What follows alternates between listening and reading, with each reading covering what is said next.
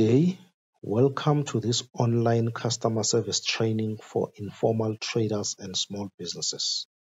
This training is brought to you by the Small Enterprise Development Agency under the Department of Small Business Development. The aim of this training is to help small businesses and informal traders on how to improve customer service on a daily basis. Let us begin by looking at what topics will be discussed in this particular training. This training will be divided into two sections, Section 1 and Section 2. Under Section 1, we will look at what is the definition of customer service, what is the importance of customer service, what are the useful tips for a good customer service, what are the characteristics of a good customer service, and lastly, what are the implementation strategies for a good customer service. Under Section 2, that will be discussed by my colleague, we will look at how to deal with customer complaints and also how to handle difficult customers. Let us first begin by explaining what is customer service. It is an act of taking care of the customer's needs by providing and delivering a professional, helpful, high-quality service and assistance before, during, and after the customer's requirements are met. This is all about serving customers what they want, when they want, and how they want it. It also refers to treating customers the way they would like to be treated. Why is customer service important? Before we consider the main reasons why customer service is important, let's imagine a situation. If I were to ask you, what's the best place to eat pizza in your area? What would you say? Or to be more precise, how will you rate all the places in your area to give the best one out of the list? Would you think about the food quality, the ambience, the hygiene, or all of the above? But there is one thing that I'm sure you'll think of the most: customer experience. Creating that customer experience is one way to ensure that your customers will keep on supporting your business. It is one experience that will rub off on customers and they will never forget about your business or about the product, especially when it comes to the way you service them as your important stakeholder in your business. Why is customer service important? Number one, loyalty. Customer loyalty is crucial to most small businesses' bottom line. It is very important to have loyal customers that will keep supporting your business all the time. Number two, saving money. A good customer service rendered to customers will save small businesses a lot of money because it will spread a lot of good messages about the small business, about its products, about its services. Number three, surviving through the long term. Businesses, especially small businesses, can't survive long term of bad publicity, just like any other business. Good publicity will ensure and assist the small business to keep on thriving and growing and expanding all the time. Let us share some successful customer service tips. Relationship. It is very important to build a relationship with your customer. Create that personalized customer experience. Customers always value the relationship that they have with the entrepreneurs who own the business. Being present.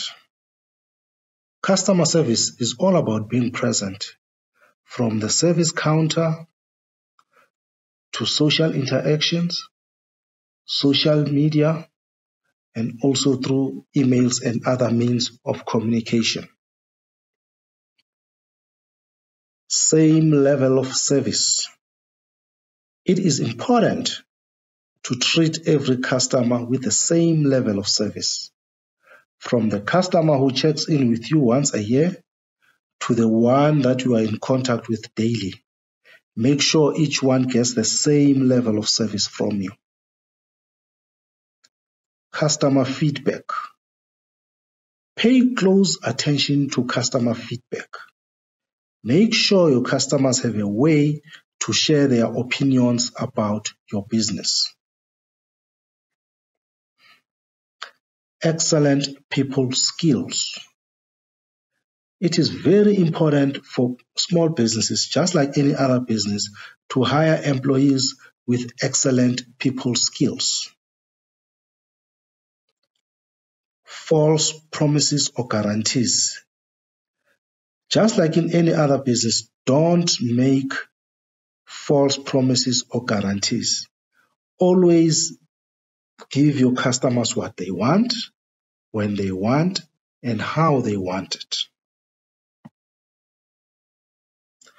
What are some of the good characteristics of customer service?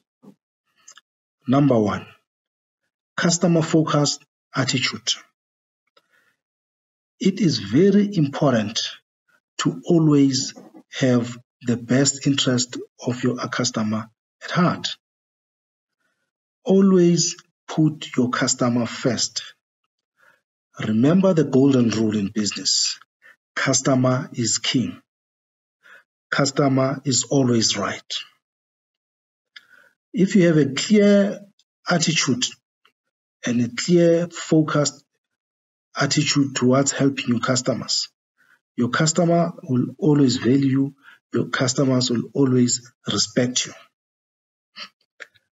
Secondly, a powerful communication method.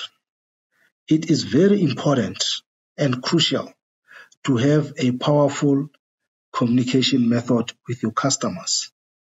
This could be verbal communication, it could be electronic communication, it could also be a paper-based form of communication. Any form of communication is very crucial for customer service. Thirdly, and most importantly, empathy. It is very important to put yourself in the shoes of your customer. Try as much as possible to understand why they are not happy about your product or service. Always put the customer first. Customers who realize that the entrepreneur is really interested in solving their problem will always value and appreciate, but most importantly, they will spread a good word about your business or your product. We have come to the end of section 1. Let us remember the key important factors on customer service. Maintaining positive attitude. The golden rule, customer is always right. Have proper communication methods with your customers, either verbal, electronic, or paper-based. Empathy with your customers. Always be willing to solve customer complaints and problems. Thank you very much for undertaking this training. We hope that it has helped you to improve your customer service. on a daily basis in your business. My colleague will take you over through to section 2, where she will discuss with you the benefits of customer complaints and how to handle difficult customers. In this session, we'll discuss the following topics: the benefits of customer complaints and how to handle difficult customers. Benefits of complaints in customer service. Customer complaints are good for your business. They help the business to understand their customers better, and that's why we say consumers can offer you a valuable insight into your service or your product that you as the business owner were not aware of. They highlight problems arising from product, service, or an employee. They help you to identify areas for improvement. They improve customer communication. You are able to understand the needs of your customers, and it's an opportunity for the business to satisfy the dissatisfied customer, and therefore you retain the dissatisfied customers. Complaints can be seen as a problem or as an opportunity. But if you choose to see complaint as a problem, you will create an environment that is full of fear, discomfort, guiltiness, and you will start shifting the blames. Let's say you received a complaint regarding your cold drinks. Customers are complaining that your cold drinks are not cold enough. As a business owner, you can choose to see the complaint as a problem and get defensive and start shifting blames, or you can see it as an opportunity to improve that service. It is important as a business owner to ask yourself these two questions whenever you receive a complaint. What needs to be done to prevent it? And what changes can I make to make sure that it does not happen to another customer?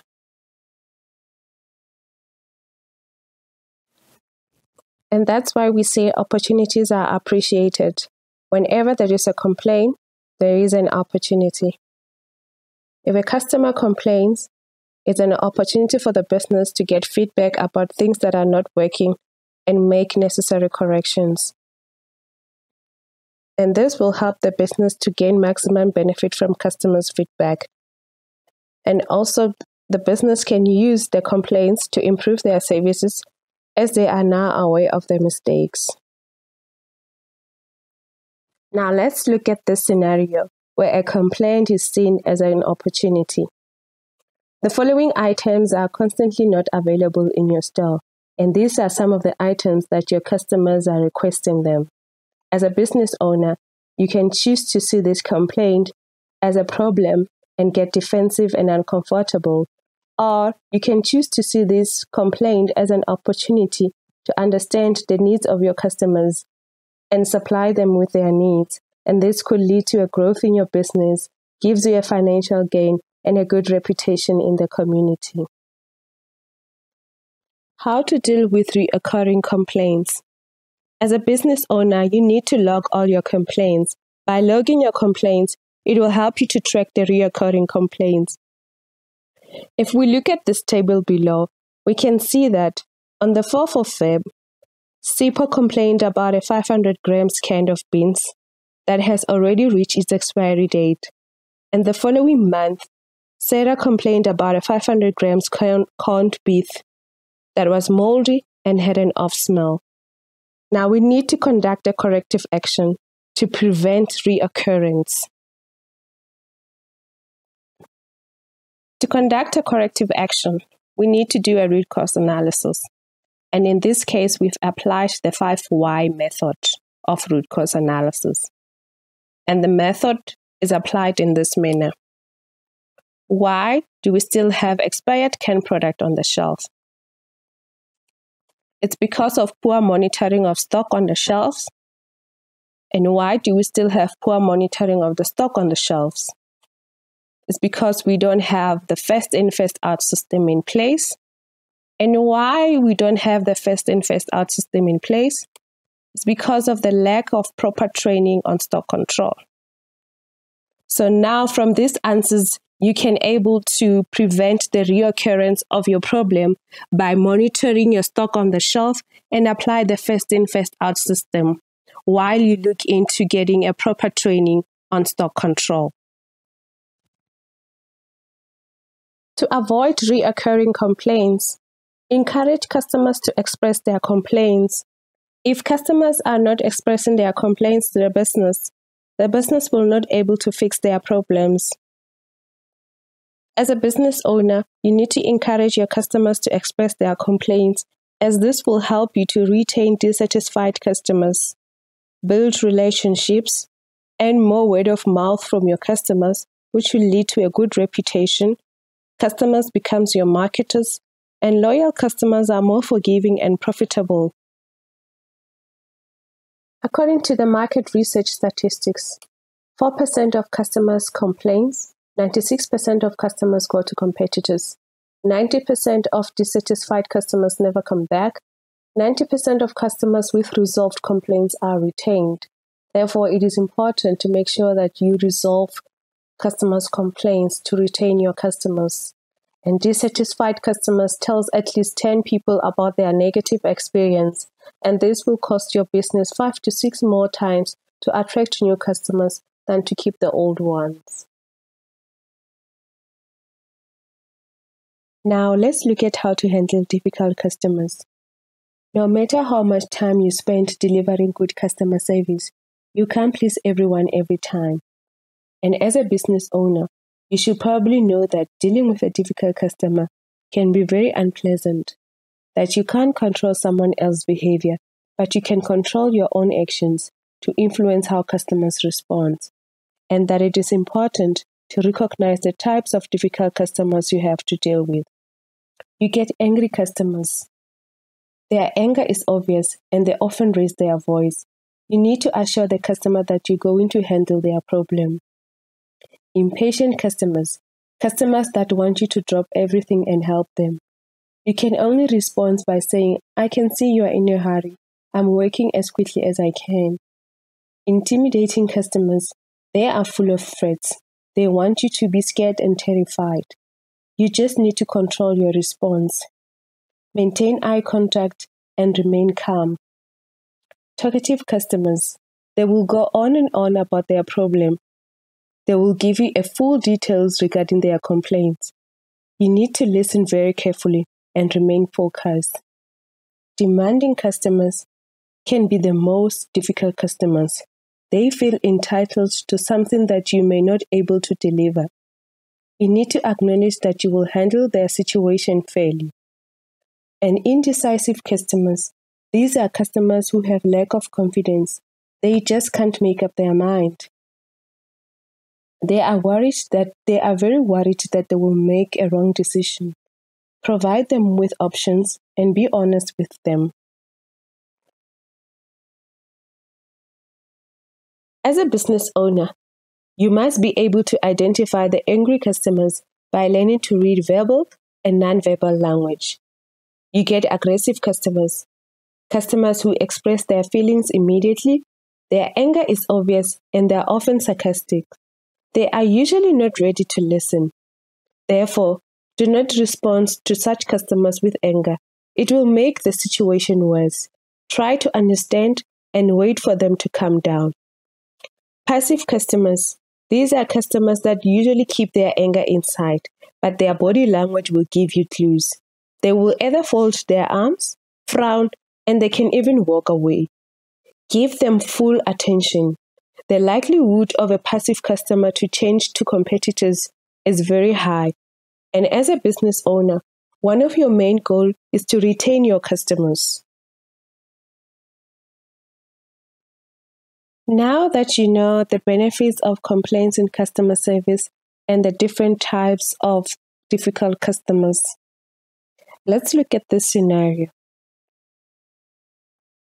You sell ready-to-eat cooked food as a business.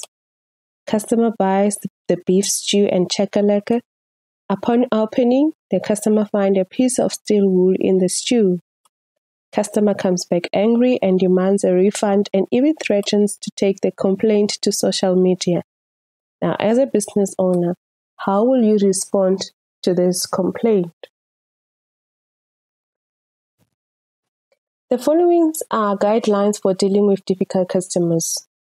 Control yourself. Never argue with a customer, especially when they are angry. Don't take it personal. Listen to the customer and let the customer vent. And while you're listening, maintain eye contact, acknowledge and understood. Take notes, collect all the relevant information. Show the customer that you care and don't blame the customer or your business. Try to solve the problem, get all the facts that you can, and don't make promises you can't keep. Get assistance for someone who knows. Deal with the problem in the best interest of your business. And remember to say I'm sorry, even if it's not your fault. Empathize immediately with the customer. This will make the situation less intense. Take immediate action. Ask what will make them happy. Immediate action is necessary to make the service recovery. Don't make the customer wait for a service. Understand the true meaning of customer service, that you don't just fixing a problem, but you're making sure that it won't happen again. Follow up with the customer, and this will give you an opportunity to check that you have solved the customer's issue, and this will help you with your continuous improvement of your product or your service. In conclusion, it is important to practice good customer service in your business, as it will help you to deliver positive customer experience, thereby retaining customers and attract new ones. Remember to always view your complaint as a golden opportunity to improve your service, and always put your customers first. That will be the end of our presentation on customer service for informal traders and small businesses, brought to you by Seda. Hope you've enjoyed the presentation and you will find it useful for your business. For more information and questions regarding this presentation, you can visit our website at www.seda.org.za. Thank you.